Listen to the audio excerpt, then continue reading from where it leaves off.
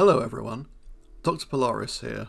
Well, this video's been a long time coming, as I finally get to talk about one of my personal favourite dinosaurs, Dilophosaurus, the two-crested reptile. In truth, I've always been a fan of this animal, ever since I first laid eyes on pictures of its skeleton in my dinosaur books as a kid. There was just something so distinctive about it.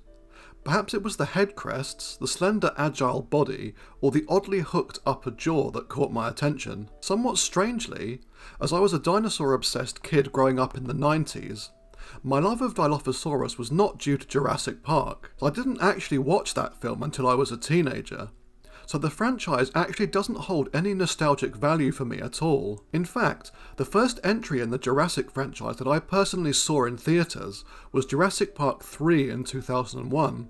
Regardless of this, I think it would be best to start with an analysis of the Dilophosaurus in Spielberg's 1993 film, as this has become the standard way in which many people unfamiliar with paleontology imagined this animal. In a famous scene that takes place near the midpoint of the film, disgruntled computer programmer Dennis Nedry, played by Wayne Knight, attempts to find his way to the island's dock in order to smuggle the stolen dinosaur embryos back to the mainland. However, due to a tropical storm and the lack of power in the park, he gets lost and crashes his jeep into the Dilophosaurus enclosure. After comically slipping down a hill, he comes face to face with a small dog-sized dinosaur that appears to be relatively harmless, doing nothing but stare at Nedry and ignoring his attempts to distract it by throwing a stick. But, while attempting to get back into the jeep, the Dilophosaurus approaches him, revealing an impressive neck frill and spitting a caustic black goo into Nedry's eyes. Blinded, the bespectacled man climbs back into the car, only to find that the dinosaur has climbed through the open window and proceeds to maul Nedry as the camera cuts away. The Dilophosaurus here is notably tiny, being about half the height of a grown man, and possesses a scaly greenish-grey hide, while the frill is more colourful, being a mix of yellows and reds. The snout is also quite blocky, looking quite similar to that of the film's take on Velociraptor. While Nedry's line about the animal not being one of its big brothers may suggest that this Dilophosaurus might have been a juvenile, the screenwriters and Stan Winston's production designers have since revealed that they downsized the animal so as to avoid any confusion with the Velociraptors. The real genus, on the other hand, could reach about 7 meters or up to 23 feet long. In addition, the depiction of the genus in Michael Crichton's 1990 novel is quite different. Just on a brief tangent, not many people I've spoken to are even aware that the Spielberg film is based on a book in the first place. This is a shame, as though I like the 1993 movie, I think the novel is better and is definitely worth a read. Although, if you haven't read it before and are expecting a family-friendly adventure, then be warned. The book has a much darker and more cynical tone than the film, even going into bloody horror territory on occasion. Examples of this include an early scene in which a sleeping baby is torn apart by 3 escaped Procompsognathus, and, of course, Nedry's fatal encounter with the Dilophosaurus. Here, the animal is shown to be much larger than the movie version, with Nedry estimating that it stands at a height of about 10 feet. It has yellowish skin with black spots, somewhat like a leopard, while its head crests are bright red. Notably, it also lacks a neck frill, and its call is described as being soft and hooting like an owl's. As Nedry attempts to get back to the jeep, which he hasn't crashed but parked near a concrete barricade, he encounters the Dilophosaurus, standing in the road at the very edge of the area illuminated by the car's headlights. It stands there staring at him until it snaps its head to one side, launching a glob of toxic saliva into Nedry's eyes. We then get a graphic description of the portly computer programmer realising that he's been blinded, collapsing to the ground in extreme pain.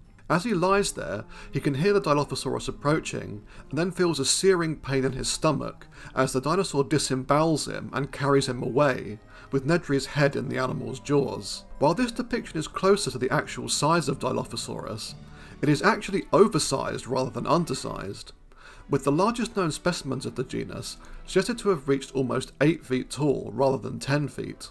However, unlike the film adaptation, the novel goes out of its way to question just how accurate Jurassic Park's resurrected dinosaurs really are to their prehistoric counterparts, with there being a whole conversation between John Hammond and Dr. Henry Wu on this subject that was completely left out of the movie. This led to the film's dinosaurs being taken as scientifically accurate by many members of the general public, with the frilled, venom-spitting Dilophosaurus influencing pop culture depictions of the animal, such as in the Ark Survival Evolved and Primal Carnage video games, as well as in Magic the Gathering's Frilled Death Spitter card.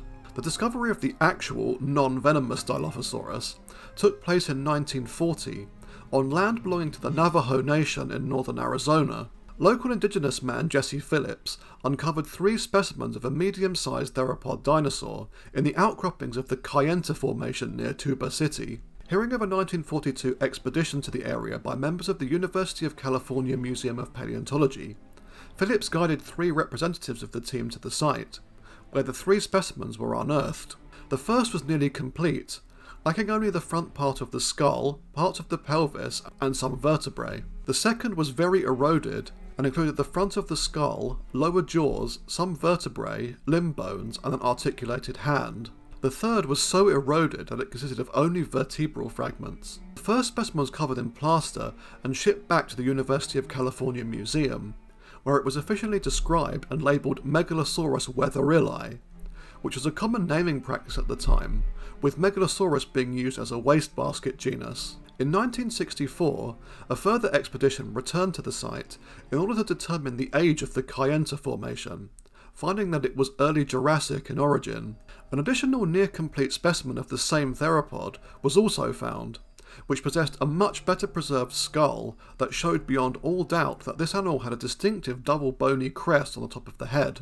By 1970, it was realised that this was a new genus and was christened Dilophosaurus, with paleontologist Samuel Wells publishing a detailed description of the animal in 1984. Wells found that Dilophosaurus was a slender, agile carnivore that possessed a relatively weak bite, indicating that the genus was probably a scavenger, being unable to take large herbivorous prey. These observations were challenged in the following decades, with Robert Barker finding that Dilophosaurus was almost certainly an active apex predator. Despite its relative fame thanks to Jurassic Park, the genus remained quite poorly understood in scientific circles until 2020, when paleontologists Adam Marsh and Timothy Rowe undertook a systematic redescription of every known specimen of Dilophosaurus, showing that the animal had a much stronger set of jaws than was previously assumed, being able to puncture bone.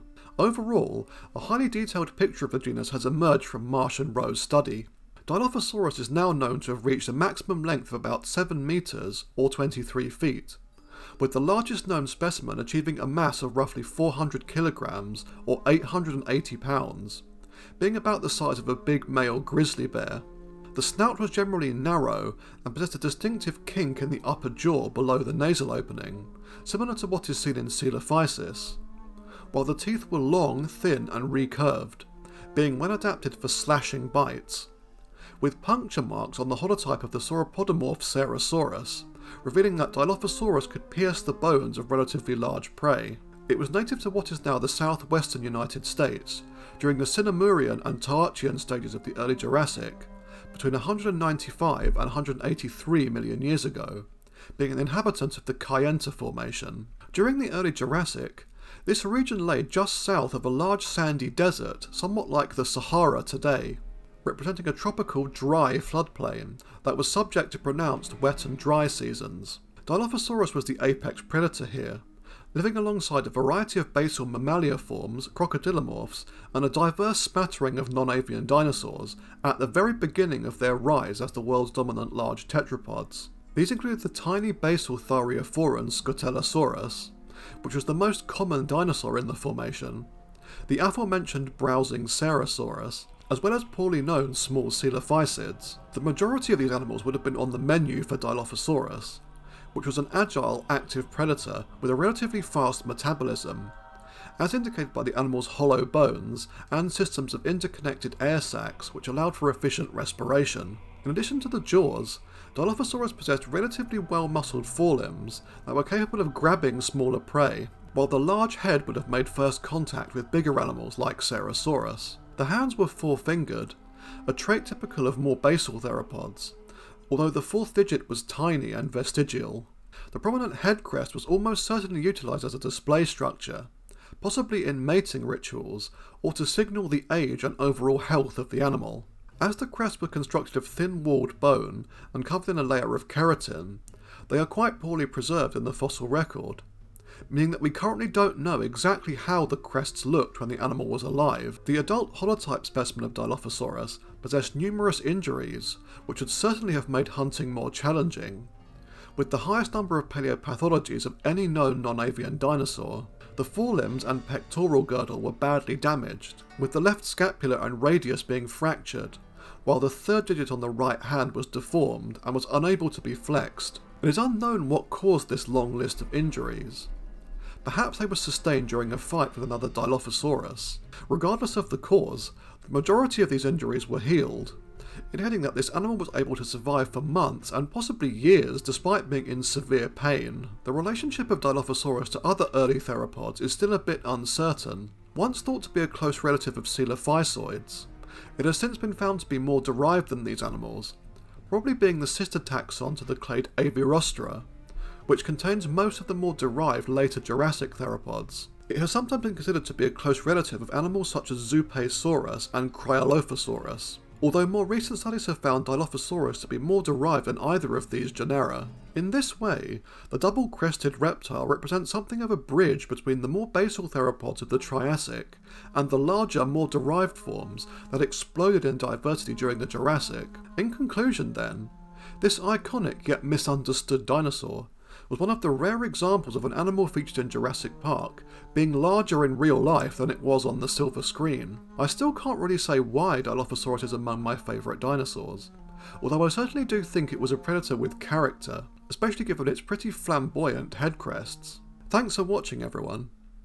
The next episode will be covering the fossil history of Antarctica, the frozen continent at the bottom of the world that was not always so inhospitable to life.